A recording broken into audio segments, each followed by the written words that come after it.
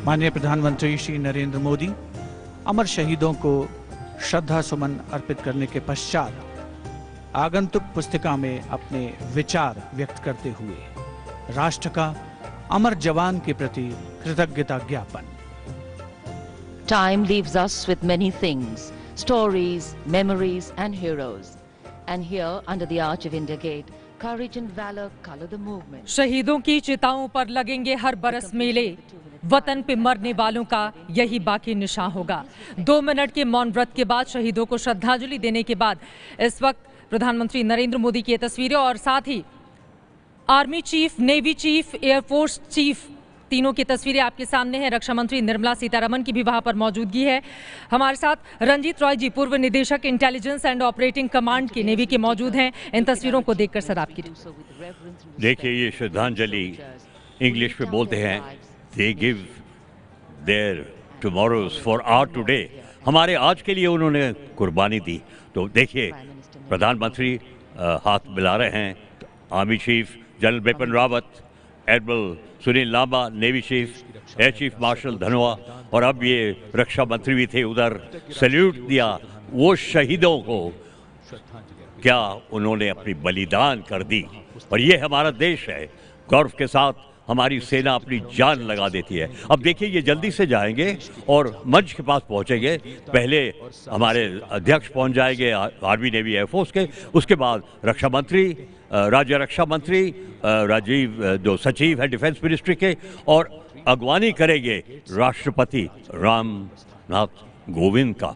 और जो 10 minister, chief prime minister आए हैं, हमारे 10 आसियान दोस्तों, हमारी सॉलिडारिटी दिखाने के लिए आज वो देखेंगे कि भारत की शक्ति क्या है मिलिट्री की, वो देखेंगे हमारी झांकियां स्टेट्स की क्या हैं, वो देखेंगे हमारे बच्चे कैसे डांस और नाच करते हैं पूरी देश के बारे में। लेकिन थोड़ा सा आज भोर है, थोड़ी ठंड है और हम ख्याल है कि अभी आस्ते आस्ते धूप आएगी और हमारे देश को इस गणतंत्र दिवस के लिए हमको दिखाएगी कि भारत अभी 69 years ऑफ प्रोग्रेस। बिल्कुल सही कहा आपने। और आपको बता दें कि इस वक्त घना कोहरा, जैसा कि तस्वीरों में हमने देखा भी, और इन तस्वीरों को देखकर जब बराक ओबामा यहाँ पर हमारे खास मेहमान बनकर आए थे, उस दिन किस तरह से बारिश हुई थी, वो तस्वीरें भी हमने आपको दिखाई थी। कुछ और खास मेहमान हमारे साथ। वीरेंद्र जी, आपने भी ये तस्वीरें देखी। प्रधानमंत्री ने 2 मिनट का मौन रखा और उसके बाद आगे के कार्यक्रम के लिए वो पहुँच चुके हैं, मुख्य समारोह जो स्थल है। इन तस्वीरों को देखकर ज़हन में क्या आता है? बहुत गर्व होता है कि देश गणतंत्र दिवस मना रहा है और मौका है हमको याद करने का कि क्या कुर्बानियाँ दी गई हैं और क्या कुर्बानियाँ देना और ज़रूरी है आगे के लिए। हमको अपने देश को और समृद्धशाली, और इस कॉन्टेक्स्ट में फॉरेन रिलेशंस का अहम इम्पोर्टेंस है।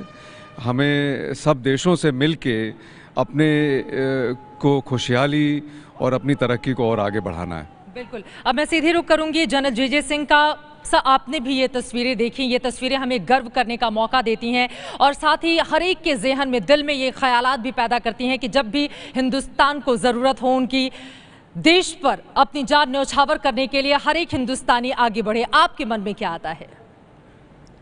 मुझे बहुत खुशी है कि हमारे देश में ऐसी ये सेरेमनीज जो हो रही हैं अपने गणतंत्र दिवस को मनाने के लिए पूरे ज़ोर शोर से हो रही हैं।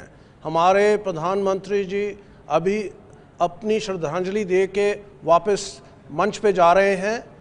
इस समय उन्होंने भी अपने मन में सोचा होगा कि हमारे देश के बहुत बहादुर वीर योद्धे जिन्होंने शहादत दी है देश की रक्षा के लिए, सरहदों की रक्षा के लिए, उनको सलाम दिया और उनके परिवारों को अपनी तरफ से दिल में शुभकामनाएं भी दी। पूरे देश को सलाम करना चाहिए आज हमारे फौजियों के लिए, हमारे सशस्त्र बलों के लिए, जो अपना समझ लीजिए अपना पूरा एक लाइफ बॉर्डर्स पे ही देश की रक्षा कर रहे हैं और उनको जो उनकी सेवा है उसकी कोई कीमत नहीं होती है, बहुमूल्य है। तो ये हमको पहचानना चाहिए। दूसरी बात ये है कि ये सदी हिंदुस्तान और चीन की सदी कही जाती है, और हम उम्मीद करते हैं कि हिंदुस्तान अपना जो निर्धारित स्थान है दुनिया के मंच पर उस पर संस्थापित हो जाएगा, और हम अपना रोल अदा कर पाएंगे हमारे रीजन में और हमारे दुनिया में स्थिरता, स्टेबिलिटी और पीस, शांति और उन्नति, खुशहाली या प्रोग्रेस, इसको करने में हम अपना योगदान देंगे। अब टाइम आ गया है कि हम अपने रीजन में पहले करें और फिर विश्व भर में करें। धन्यवाद।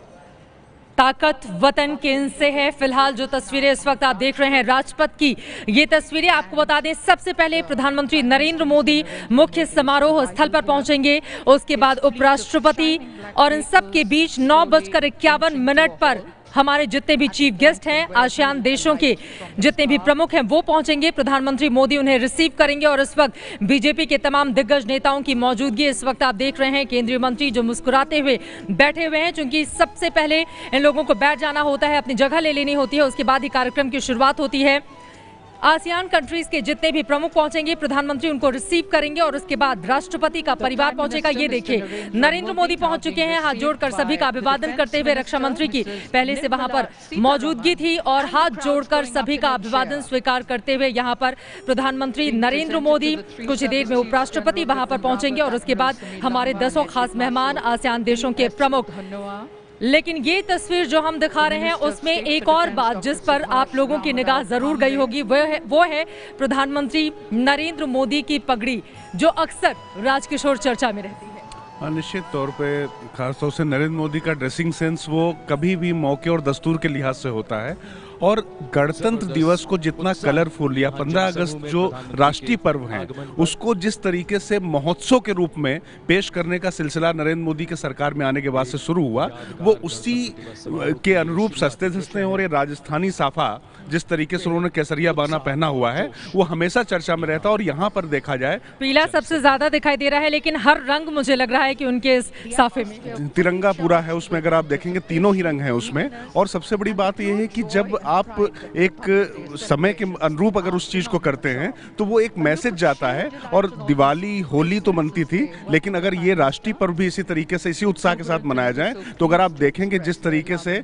North block, south block, Vijay Chowk और पूरी दिल्ली को सजाया जाता है, एलईडी लाइट से जिस तरीके का पूरा प्रकाश डाला जाता है, तो ये एक अच्छा है। कम से कम युवा पीढ़ी जुड़ती है और अपनी चीजों को समझती है। और वैसे भी कहा जाता है, ये है एबीपी न्यूज़, आपको रखे आगे।